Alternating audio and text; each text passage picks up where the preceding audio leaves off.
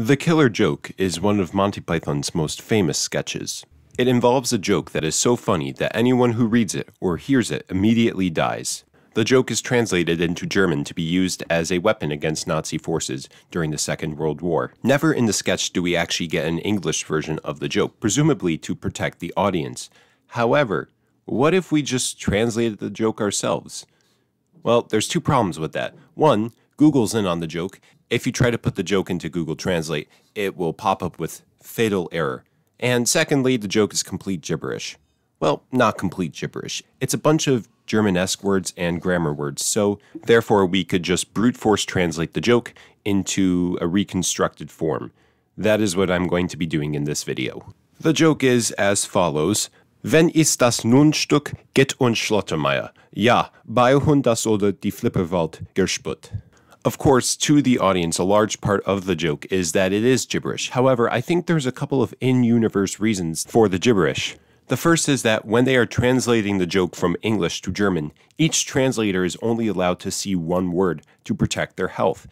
As stated in the skit, some of the translators saw 2 words of the joke and had to spend a couple of weeks in the hospital. So because each person has only done 1 word, the final product is going to be a mess. It is not going to be a coherent, standard German sentence. It is also possible that the gibberish is intentional to protect German-speaking British soldiers who presumably learned Hochdeutsch or Standard German, so therefore they are not going to understand those gibberish words, and they will be protected from the capabilities of the joke. I think it's also possible that the gibberish is meant to mock dialectal speech. Therefore, the killer joke would essentially be a cultural joke of sorts. The words that are real are wenn, when, ist, is, das, the, und, and ja, yes, das Oder, which it should be die Oder, a river on the eastern border of Germany with Poland. And the words that are not real are Nunstück, geht, Slotermeyer, Beiherhund, Flipperwaldt, and gersput. It should be noted that the way these words are spelled in the skit means that they are not real German words, but we're going to try anyways. The first of these is Nunstück. Now, this is very similar to the word Frühstück, which means breakfast.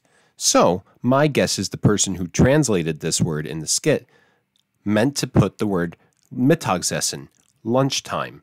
Because even though nun means now in German, it sounds like the English word noon. My guess is that this is just a translation mistake for the word lunch. Get sounds most like gibt, which would be used in German alongside es to form es gibt, or there is. So, because I have nothing better to put for this word, I'm just going to assume it's that. Now, I would assume Slotermeyer is a compound surname. Meyer is essentially the term for bailiff in many parts of Germany, and as a result has become incorporated into many surnames. Thus, I assume Schlotter is some town, and Meyer would be a historical bailiff of said town, Slotermeyer therefore being a surname. This goes in well with the next one, Beiherhund, which it's spelled B-E-I-H-E-R-H-U-N-D. However, it sounds like Bayer, B-A-Y-E-R, Hund, Bavarian dog. Remember how I said that this could be a cultural joke? Yeah. Okay, Flipperwaldt.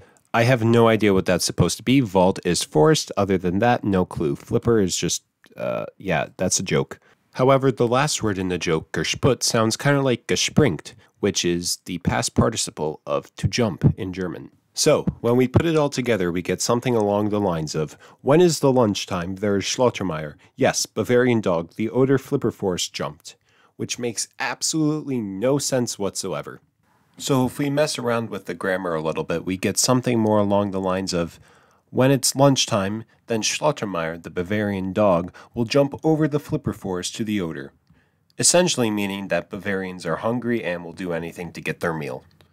There is some Monty Python evidence that supports this as a reconstructed form of the joke, mainly that Monty Python had experience working in Bavarian culture.